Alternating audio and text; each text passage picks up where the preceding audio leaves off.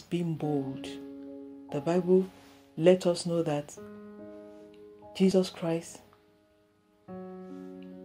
is our guide. He's called the Lion of the tribe of Judah. Lion are bold.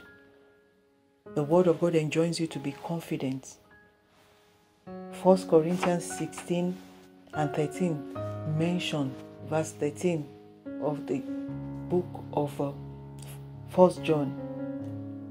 Says in chapter 16 that we have to be alert, and it goes on to say that we must be rooted in the word.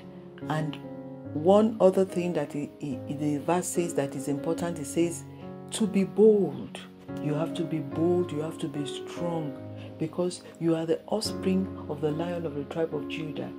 You have the nature of Jesus in you. Lions are not CECE, so be bold. God has already assured us in Isaiah 41 and verse 10, it says, fear not, for I am with you. Do not be dismayed, because I am your God. He says, I will help you, even with my right hand of righteousness. So be emboldened today, because God is with you.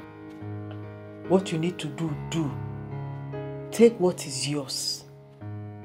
You are backed up by the power above all power. Therefore, be bold.